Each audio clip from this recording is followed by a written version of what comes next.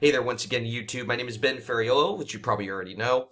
I like to monitor volcanic and tectonic hazard areas from the comfort of my own home, and eventually I probably will go to school for seismology and volcanology as well. Something very interesting happened today. By the way, first off, they did change the webcam at Old Faithful. Personally, I kind of like this a little better. Kind of don't, kind of do. It depends. But it's much higher off the ground, guys. This webcam is much higher off the ground. I actually can get somewhat of a better view. However, the angle is not as great as I wish it would be. By the way, guys, if you haven't, please check out my website. There's a link in the description box below, right under my email address. It can help you show you how to find seismic data and GPS data, how to analyze it, how to access it, all that good stuff. It also contains seismic images and plots of many different earthquake swarms and events. So if you want to go check that out, go ahead. I know I have not done much content lately, guys, and I'm sorry, but it's just been, life has been getting pretty busy today and yesterday and the day before and the day before and the day before. But I just want to let you guys know about something. Let's go back, shall we? Uh-oh, I let it slip. I wanted to start on the earthquake page first. There we go. Okay, so everything looks normal, somewhat. In the United States, nothing too major, a few earthquakes here and there. Did have another earthquake down near Alabama and Florida, which I thought was interesting. Let's go to world. Ooh, looky. What is that dot right there? Well, let's check it out. Let's go to Hawaii. Okay, so Hawaii just had a magnitude 5.2 earthquake, supposedly at 16 kilometers in depth. Now, an earthquake this large, of this magnitude, I'm not saying for sure it's volcanic activity, but look, these are 3 earthquakes just in the past hour or so. And notice how these are basically the only earthquakes of today. Hawaii calmed down extremely seismically just the past few days, and especially in the past few hours. And then all of a sudden, boom, you get a huge uptick in seismicity, including a 5.2. And that magnitude is likely to change, and I will show you why. Let's go to the event page just real quick. See what it says, shall we? Let's see here. Okay, notice how it says review status, automatic.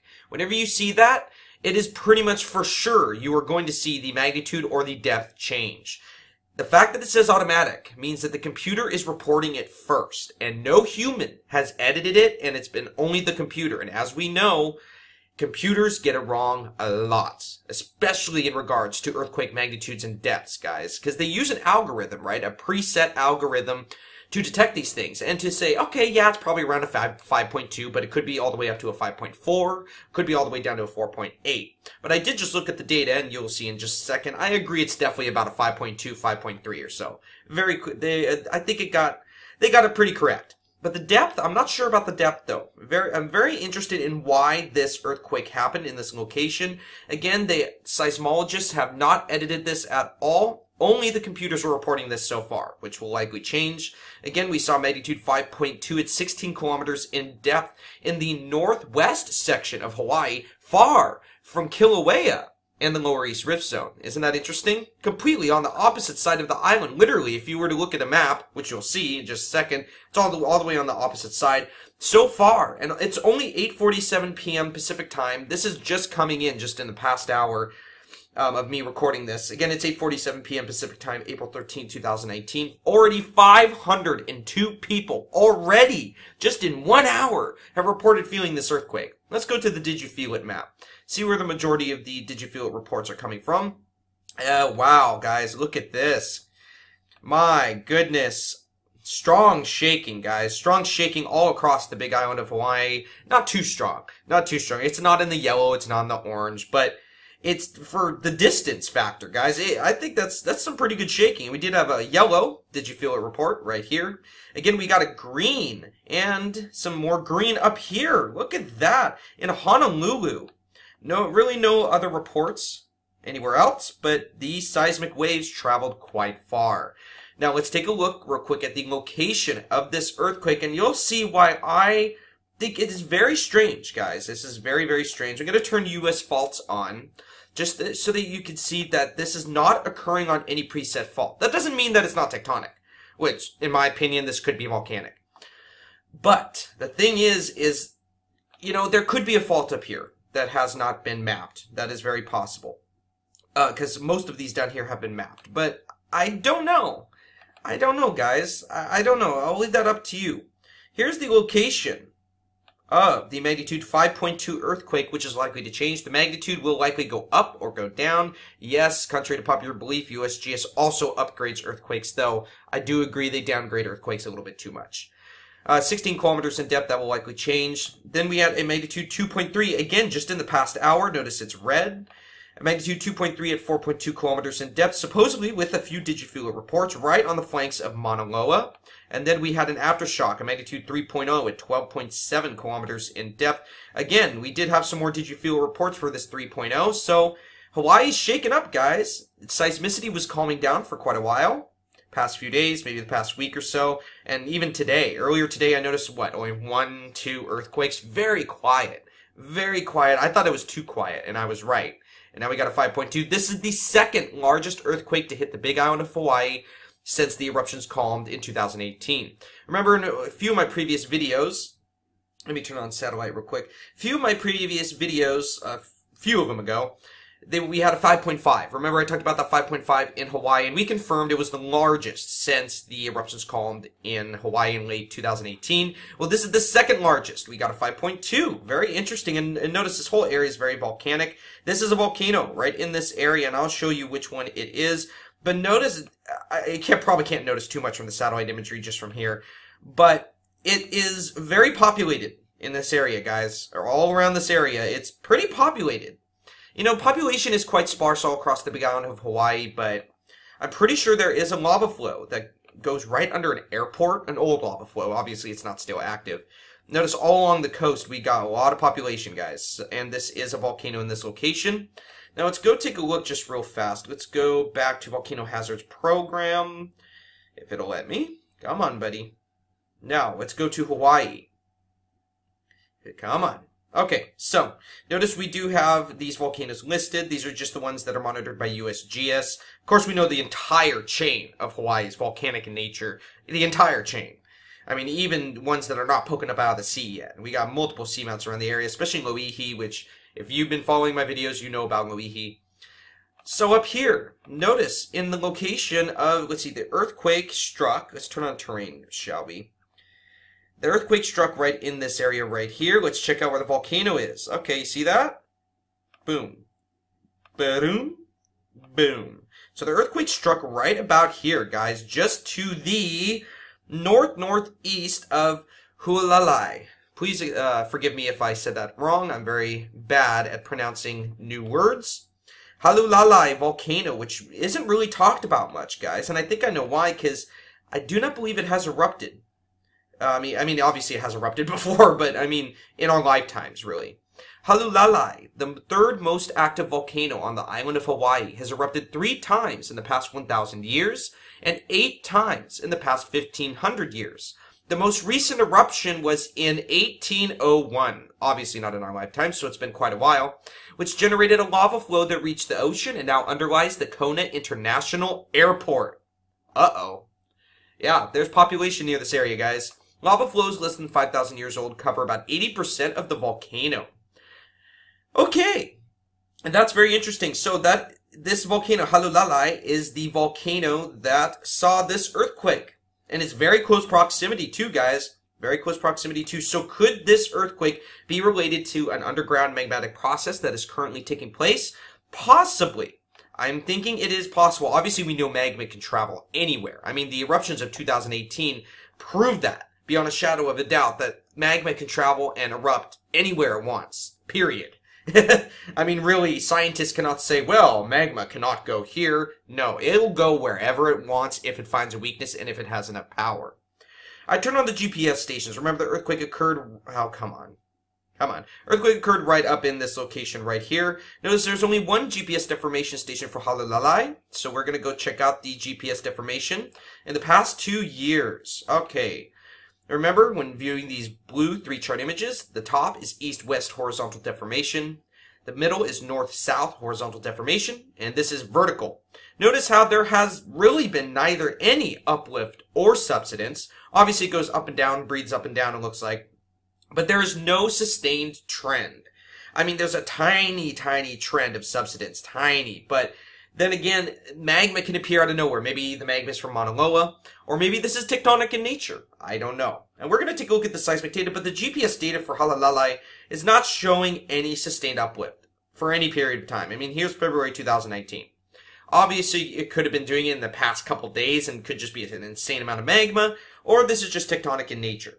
You don't know, but I just wanted to put that out there that it could be volcanic or tectonic. Let's check some of the seismic stations, shall we? Here's one of the closest seismic stations, which kind of had a boo-boo when I was looking on the seismic program Swarm. Past 6 hours. Notice it did kind of glitch right here. There's a gap in the data, and you will see that in the seismic program Swarm in just a second. It was so strong that it made the instrument glitch out. No joke. And I do see that a lot. I do see that happening on seismic stations a lot. And again, here's another look at it. Let's go back. Let's go to a distant station all the way down here, PPLD, all the way on the opposite side of the island, basically. Notice how strong it looks. Notice, though, I want to go back. I want to show you the quietness. Past 48 hours. We have probably a little quake there, but look at this. Nothing. Absolutely nothing. Remember how we were seeing those deep, long period, high frequency events? Well, about a week ago they stopped, and they have not really returned at all. And we see basically the only earthquake to occur in the past 48 hours, or probably even longer than that, is the magnitude 5.2 and subsequent aftershock and the 2.3 on the flanks of Mauna Loa. Let's go back. Again, there it is right there. Multiple stations glitched out with this earthquake, guys. Multiple stations. And I'll show you that in just a second. Let's look at one more seismic station. Just look at another Webby quarter all the way over here at KKUD. These are not seismic in nature, I doubt. Here, let me go back and let's go to a separate station, shall we? LPH. Yeah, they're not showing up. But here is showing it very weak on this station, very surprisingly.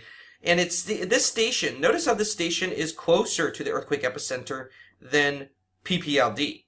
But notice how when you're up here, come on. When you're up here at LPH, we just saw that it barely even showed the earthquake at all. But down here at PPLD, which is even farther from the earthquake epicenter, it showed quite strong.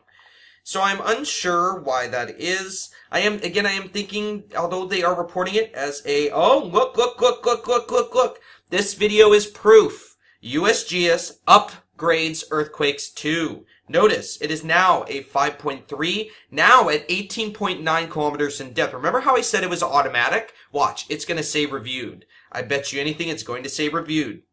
Let's see. Aha! Review status is reviewed. See? Boom. Proof right there, guys. Although USGS does downgrade earthquakes too much, they upgraded this earthquake from a 5.2 to a 5.3, and now it's at 18.9 kilometers in depth, a little bit deeper. Now they're saying 745 people reported feeling this event. That number is going to skyrocket in the coming hours, guys. Remember, this just happened in about the past hour or so. But they have reviewed it finally, and this might change a little bit, but it is definitely looking like it is a 5.3. I was thinking it was a little bit higher than 5.2. Thank God they upgraded it and did not downgrade it. That's good. So why don't we go take a look at the seismic data just real fast. Let's go to origin, click phases. Let's click arrival time. Come on, buddy. Oh, okay. So we see the closest seismic station is HVHUAD, which resides right next to Hualalai, the volcano that saw this magnitude 5.2 just to the northeast. That station glitched a little bit. I will show it first, but I do also want to use a somewhat distant station, so I will also use IU Poha BHZ00, which actually resides right here on the southern flanks of Mauna Kea.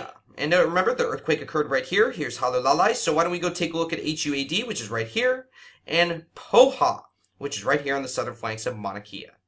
Also, guys, before I look at the seismic data, I just wanted to let you know I'm here at Mauna Loa. Remember, we did have a small quake. I think it was, what, a 2.3, 2.5 on the flanks of Mauna Loa right over here, along with these two earthquakes just in the past hour or so. I'm here at the webcams. Here we are at one of the webcams from the South Rim. That's steam. Now, I'm not saying this is not normal. Personally, I do not monitor the webcams for Hawaii much at all.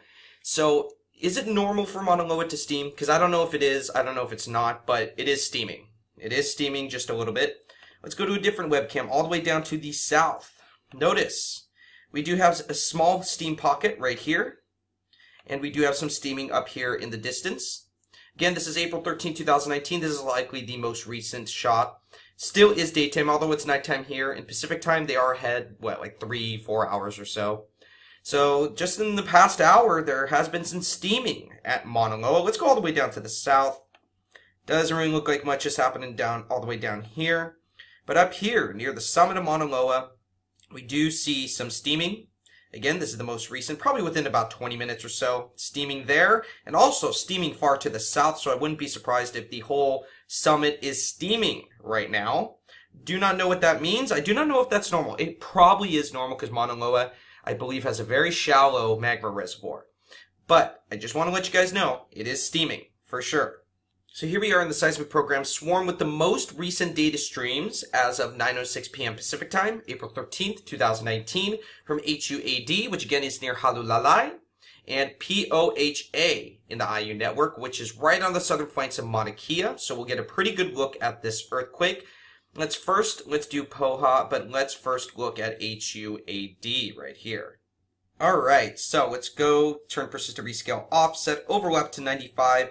I am going to get a 0.8 hertz high pass filter to the 6th power ready, but I'm not enabling it yet. I'm not enabling the filter yet.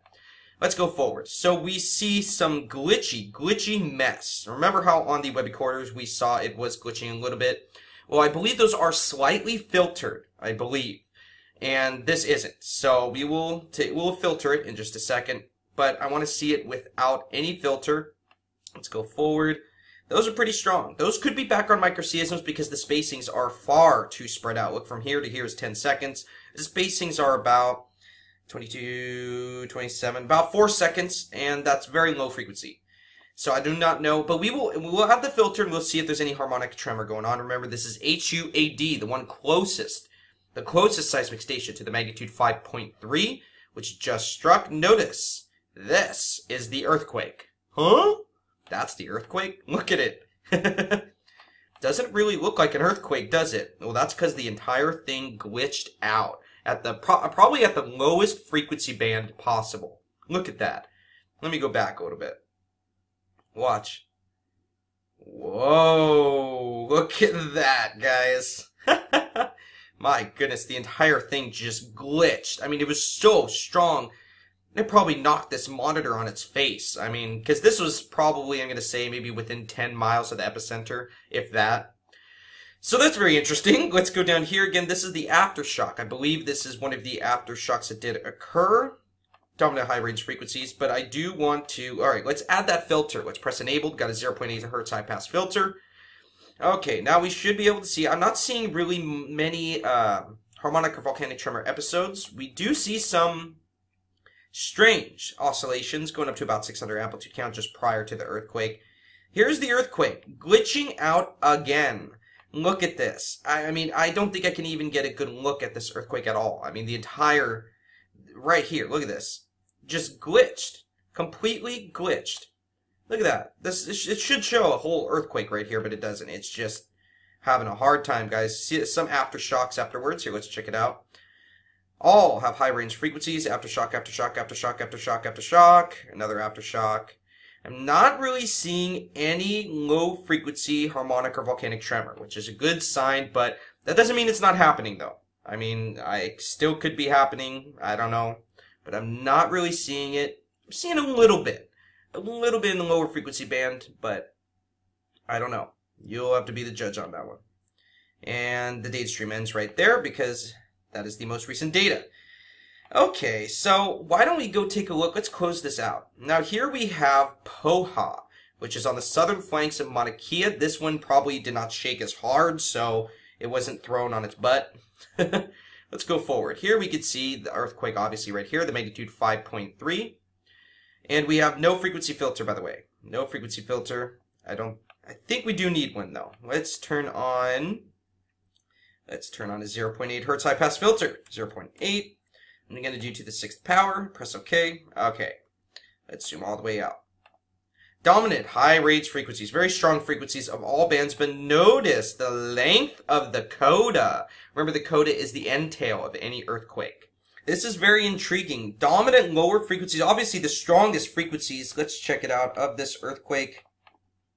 Oh yeah. Dominant lower frequencies, guys. Let's turn log frequency off to see all the range. Oh yeah, some strong frequency. Obviously this is not a low frequency earthquake, guys, but the strongest frequencies are obviously in the lower frequency band. Let's turn the spectrogram back on to see how long this coda lasts. Look at the end tail of this earthquake, guys. Look at how strong it is for the longest time. Look at that. I mean, I'm going to say the coda starts to die down. Let's see. I'm trying to see. Beforehand, it looked like that. Afterhand, it looks. I'm going to say the coda ended right at about 3:17, and the earthquake started at what, 3:09? So technically, this earthquake lasted like 8 minutes. Yeah, guys, I don't know why the coda was that long. I do not think it should be that long, guys. I don't know, though. I don't know. And then we have multiple aftershocks again. Aftershock, aftershock, aftershock, aftershock. This one could have been here. Let's go to the earthquake page just real quick. Just real quick. Come on, buddy. So the Mauna Loa earthquake was a 2.3 at 4.2 kilometers in depth, which occurred at 3:16. At 3:16. So the Mauna Loa earthquake was, let's see, this one right here. This one was the Mauna Loa earthquake. Very interesting. More aftershocks, more aftershocks. So what is in store for the big island of Hawaii, guys? What is in store? This is very intriguing that any activity really this strong would all of a sudden appear near Hualalai, which again is, the whole island is volcanic, obviously, guys. But very intriguing. Again, the coda of this earthquake lasted an insane amount of time, all the way to 3:17 UTC, basically. Multiple aftershocks again, obviously. So, do you think an eruption is coming for Hualalai? I wouldn't be surprised, but it would put a lot of population in danger. I'm guessing probably a little bit more than the Kilauea eruptions of 2018 did. It would be a noteworthy eruption, though. I don't know what's going on right now. There are no webcams over there. I'm not seeing any news about this really anywhere except a few reports on YouTube. But Mauna Loa, again, is steaming. I want to go back. I want to see the most recent webcam footage.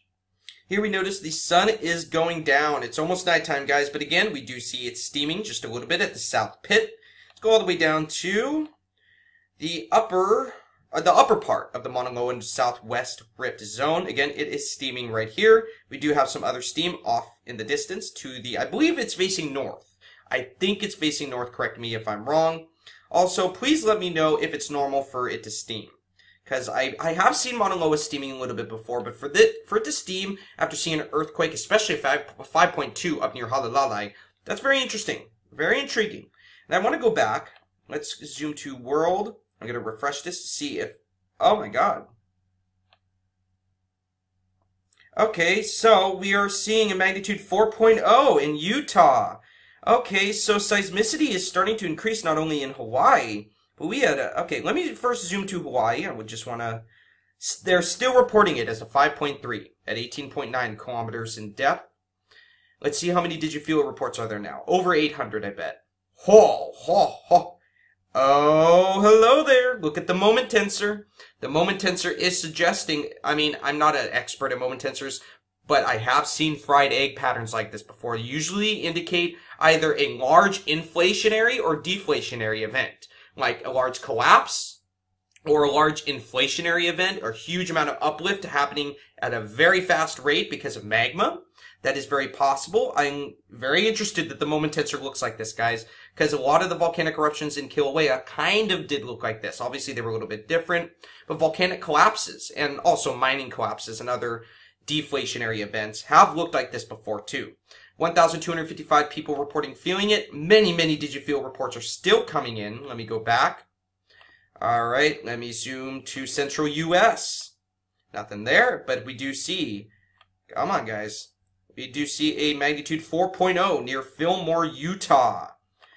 No did you feel it reports. No did you feel it reports. Very interesting. Notice how the review status is automatic. So you might see this downgraded because I do not see any did you feel reports. There should be some if it's a 4.0, especially at this shallow of a depth. This depth is obviously incorrect because I doubt the elevation is that high.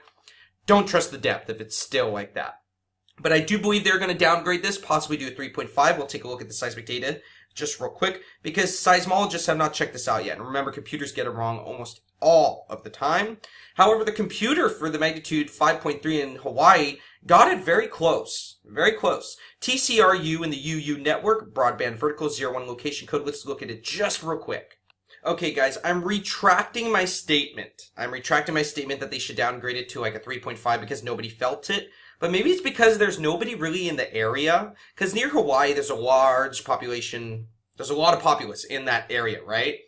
But here, there might not be that much population. But I just looked at the data. Let's turn persistent to rescale offset overlap to 95. I'm going to get a filter ready, but I'm not going to enable it yet.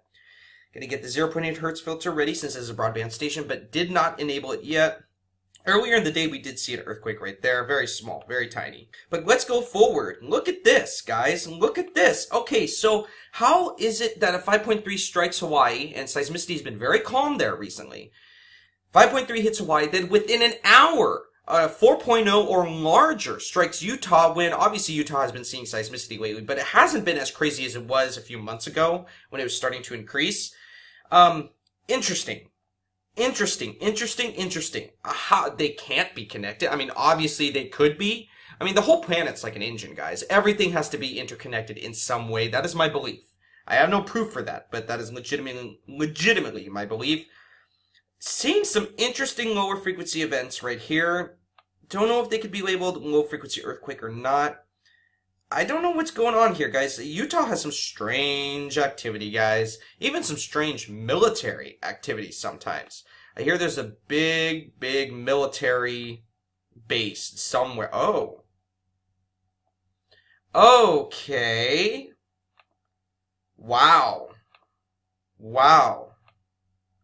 Look at this. This is very interesting. It almost looks like a low frequency earthquake.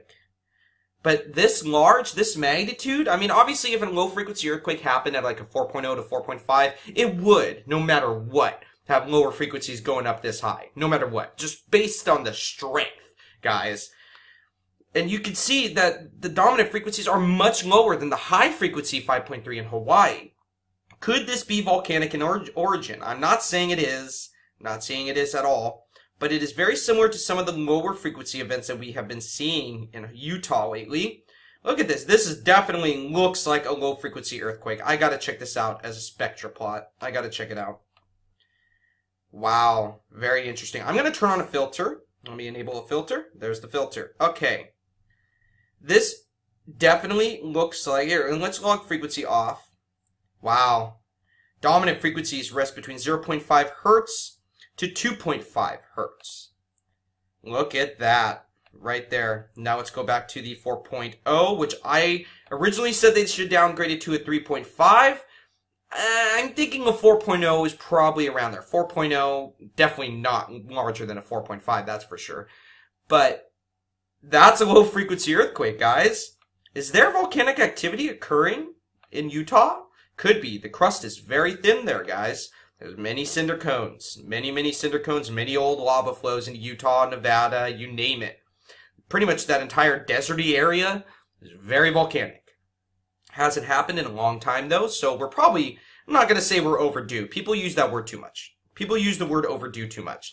Technically, with volcanic activity, there's really no such thing as overdue, because sometimes volcanoes can go thousands of years while being overdue, and some erupt early, very early. So it really all depends on the process that is taking place beneath the crust. Again, we do see a supposed magnitude 4.0. Let's see if they have updated it. Let's go back. Let's quick refresh. Come on, buddy. Please tell me a seismologist looked at it. Come on. Go back. No. Nobody's looked at it yet, huh? Interesting. Okay. Let's go back. I refreshed it again. 4.0. Still nobody reporting feeling this earthquake at all. At all. There's the shake map. Let's check out the shake map just real quick. Scroll down. Yeah, we definitely should be seeing some people feel it, guys. We definitely should be. Oh yeah, we definitely should get some reports soon, guys. There's definitely people that live near this area.